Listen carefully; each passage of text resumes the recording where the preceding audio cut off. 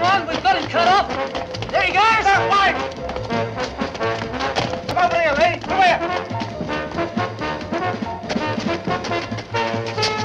Look, he's got across the bomb side. One over the top, you'll get it, buddy. Come over here, Lee. Oi! Now leave me alone. What do you want of me? We're taking you back to that ship. You great nit. She's a prostitute! Jump ship for that! What's it got to do with you, mate? She's not like that! They're all the same! Leave me alone!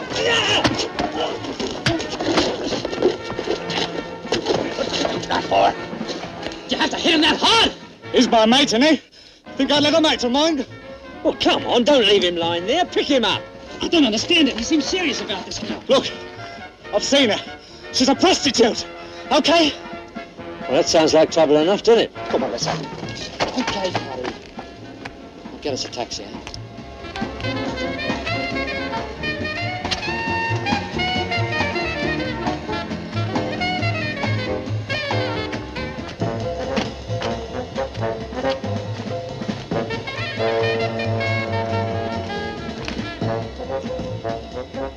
Get bloody cold in the head.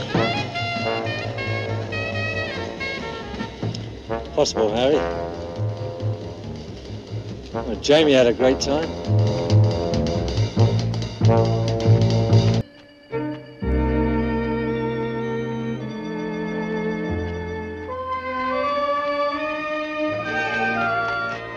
Jean! Oh, darling. Jamie! I thought I'd lost you. Oh, I thought I'd never see you again. I didn't think I'd see you. Luckily, the skipper put me on a pilot boat for the shore. Oh. Oh. Oh, what happened to your eye? It's all right, love. It's a long story. I got into a bit of trouble with some of the fellas. Tried to stop me coming ashore. Well, anyway, there was a bit of a fight. They took me back to the ship, and Mr. Hudson went to see the skipper Mr. about it. Hudson? Who's Mr. Hudson, then? Hey, hold on, will ya? I've run for miles. Well, he's one of the passengers on the ship. Well, Mr. Hudson went to see the skipper.